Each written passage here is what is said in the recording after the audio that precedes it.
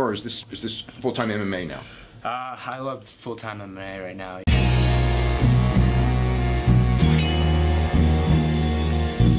Back to the daily grind, and shout out to the full-time patrons. Make sure to hit subscribe if you're new and hit thumbs up if you're not a baby back bagel biting bitch boy, cause you know what time it is. It's full-time MMA.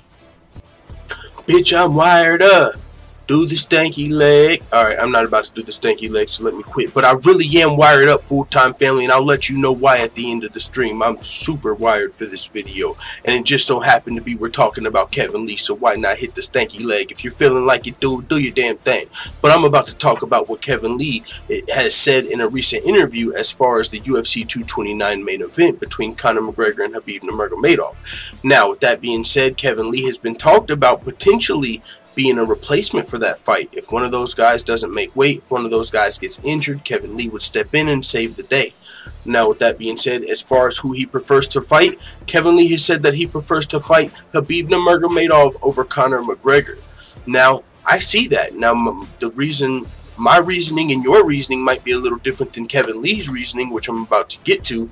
But, I mean, if you think about some of Kevin Lee's recent fights or just his career, we saw him rocked in that Edson Barboza fight. Even though he won it in dominant fashion, looked great, and probably did better against Edson Barboza, some would argue, than Khabib, because he was actually able to get the finish, even though he did get rocked in the fight. And when he got rocked, you could imagine, if you're somebody that can get rocked, what Conor McGregor might just do to you. So maybe Kevin Lee feels like Khabib is a little bit of a better matchup. But this is his reasoning he gave. He says, I'd rather fight Khabib Nurmagomedov, to be honest, just because people see him as just this unstoppable tank, you know. Conor McGregor's already got a couple losses on there, so Conor takes it away from me. To be the one to get rid of that zero, something like that only comes around once in a lifetime, especially with a guy like Khabib. So I just see him, I'm a lion myself. When I see that meal, I gotta go for it. So he's saying he wants to be the one to take, you know, Khabib zero. That's more intriguing to him than fighting Conor McGregor.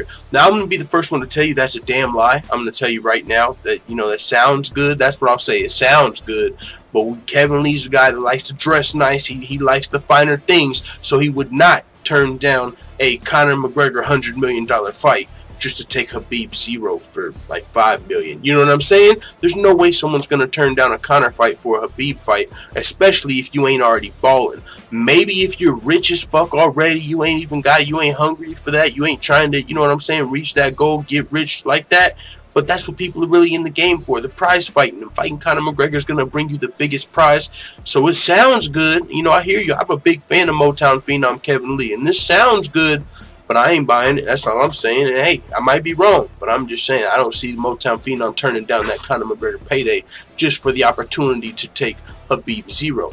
Now, what he did say is somewhat true as far as those opportunities don't come around a lot in MMA, because this isn't boxing. Guys don't have their fucking record all the way up to 25-0 or some shit like that in MMA. It's not as easy to do that in MMA as boxing. So there's a lot less guys with those zeros. But there was recently a guy, not Khabib, that was undefeated, and that was Justin Gaethje, who had a very impressive record of 17-0, I believe, when he came to the UFC. He won his first fight versus Michael Johnson. I believe he moved to 18-0, but then he did lose to Eddie Alvarez. But, I mean, if you ask Eddie Alvarez, would he rather take Justin Gaethje zero or any fighter? Would you rather take Khabib zero, or would you rather fight Conor McGregor for $50 million? I think 99% of fighters are going to say, or even if they don't say it, you know what I'm saying? Because, you know, you're being honorable on, you know, like GSP, you know what I'm saying? He's coming back for legacy fights, not money fights. He's coming back for legacy fights. So, you know, there are guys that definitely are interested in building up the legacy and being one of the greatest, but every single one of those guys also is interested in making money. So, there's 99% of fighters are going to take that Conor McGregor payday over any other fight in the UFC, grudge match, champ versus champ. They want to fight Conor McGregor. Hell, if Brock Lesnar could come back and fight Conor McGregor, if they could make that work, I'm sure he would love to do that. Maybe they will make that happen in the mother truck in WWE someday later down the line. I'm just saying, it's Conor McGregor. He's the A side. Everybody wants a piece of him. So with that being said, it sounds good. Kevin Lee's still a big fan, and hopefully Kevin Lee will get scheduled also on this same card.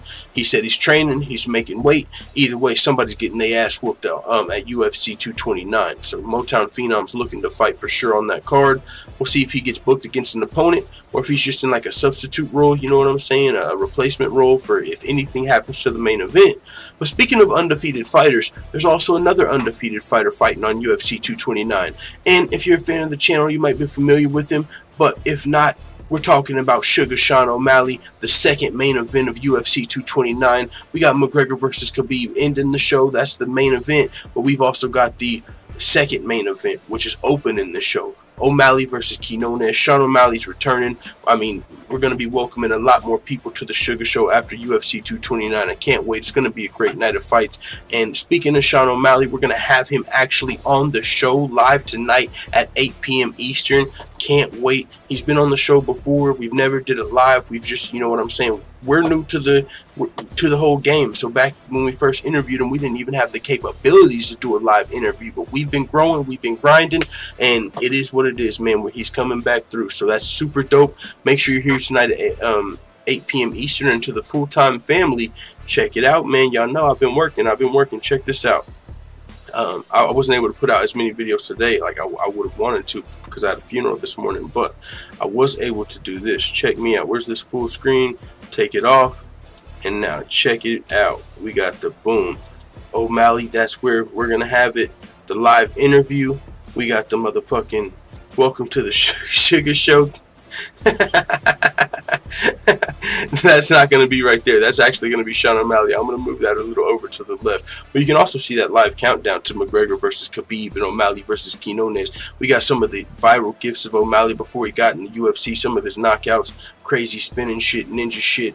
Oh my God. There's something I'm going to show to you guys and Sean O'Malley on live tonight on the stream. It's crazy. You know what I'm saying? The similarities. And I'm just going to tell you, spoiler alert, for those of you that are coming tonight. The similarities between, okay, I'm going to take this off. Check this out. I want to bring this up tonight. I'm going to show Sean O'Malley live because I don't even know if he saw this yet. But look, the similarities between O'Malley and McGregor. Look at this gif, bro. You see that spinning kick? Boom. Watch. O'Malley, McGregor. O'Malley, McGregor. O'Malley, McGregor. O'Malley, McGregor. O'Malley, McGregor. O'Malley, McGregor.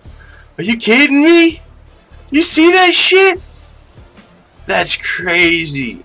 And I know Sean O'Malley has said that he was, you know, not all the way just purely Conor McGregor, but when he sees some dope shit from anybody, he tries to learn it and add new shit to his game all the time. So, but you can definitely see. I'm going to ask him if that's stuff he picked up from Conor McGregor's game specifically, but either way, it's dope that those similarities are there, those striking similarities. And also, he's opening up the show for Conor tonight, or at UFC 229. He's going to be on our show tonight, but that's crazy. So I can't wait to show him that.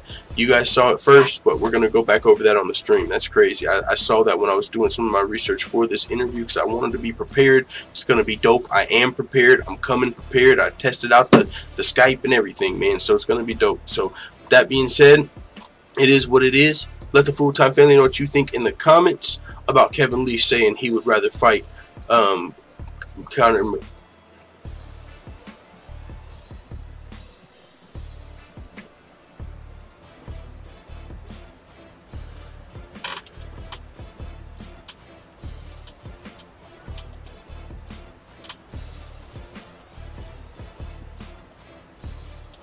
And before we go, shout out to all the full-time MMA white belts that have hit the subscribe button.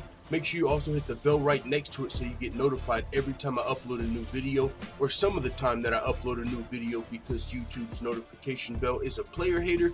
But this is one of the hardest working independent MMA channels on YouTube. We provide daily updates, full fight card breakdowns and predictions. We make MMA fighter freestyles, and we've already interviewed pro fighters Aljamain Sterling, Sean O'Malley, Felony Charles Bennett, and Bruce Luchmedio in just a little over a year as an MMA channel. We're one of the fastest growing MMA channels on YouTube. So with that being said, if you're interested in more videos like this, check out the Full-Time MMA Dojo over at patreon.com. One of the things you can see while you're over there are some of the goals of the channel, and also more free videos like this, betting advice, and more. We just launched the Full-Time MMA store over on teespring.com, and we've got some limited edition gear in order to celebrate that. We've got some Day One Fook the Other Side shirts that are only available for a limited time. Also, you got leggings, phone cases, Don't Be a Bagel Biter, coffee mugs, and more. With that being said, you can check the links out in the description if you want to check out the Full-Time MMA Dojo or the Full-Time MMA store on Teespring. I apologize about the long outro, but a closed mouth don't get fed, and so respect. Let the Full-Time family know what you think in the comments. I'm out. Da da da da da. It's the motherfucking DOG.